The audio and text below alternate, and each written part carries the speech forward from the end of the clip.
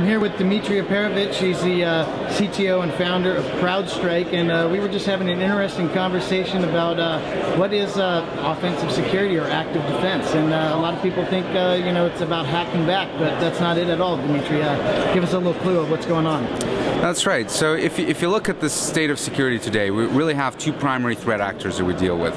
We have the opportunistic attackers that fundamentally don't care about a specific victim. They care about getting an end result, which may be financial motive, and if they can't get money from one organization, they move on to the next. And the traditional model of dealing with that threat actor has been, let's build better defenses, let's build higher walls, let's frustrate them, let's get them to move to an easier target. And that works fairly well. But the challenge we've had in the last really 6-8 years is the evolution of the determined adversary, someone who really cares only about you and no one else because of your trade secrets, your intellectual property, because they have an axe to grind with you and they want to have a destructive activity take place in your network. And for them, making it hard is not going to stop them. Just because you make it hard, they're going to keep trying harder. If it's a nation state with tremendous resources, time, effort, people, they're going to keep worming themselves in through all the layers of defense you have. So the traditional model of defense in depth is not going to work against this adversary. So that is why we started thinking about this new concept, active defense. And it's really all about how do you raise the cost and risk to the adversary. How do you utilize detection capabilities that are focused on tradecraft as opposed to specific indicators to find the attacker. The attackers, they have ROI to worry about as well.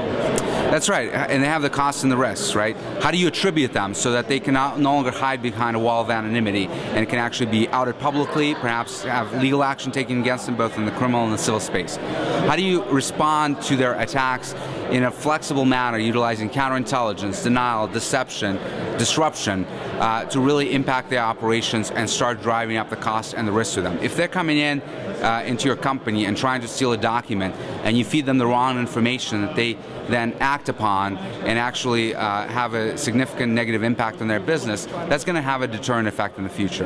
Or if you attribute them and then provide that information to law enforcement to make sure that they can be tracked down or they can never visit another country again, because when they travel overseas there's an Interpol red notices on them, that starts to have a real impact on them. So it needs to be, the defenses need to be from passive, let's try to detect attacks based on indicators and stop them, which you can never do 100%, and the determined adversary will always get through, to focusing more on deterrence. How do you raise the cost and the risk to the adversary? Okay, so give me an example of you know, a kind of attack that somebody could expect, and I don't want to say APT, but this sounds like, you know, the target attacks. Yeah. So kill chain process, is that what we're looking at here, or where we understand what the attackers are going through and frustrate them at different levels and anticipate their moves?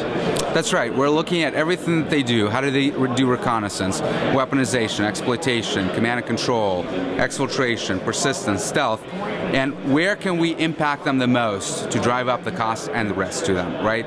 So at the exfiltration stage, you can substitute a different file. At another stage, you can feed them misinformation about the network so that they're going to take different actions. So how do you frustrate them? How do you deceive them?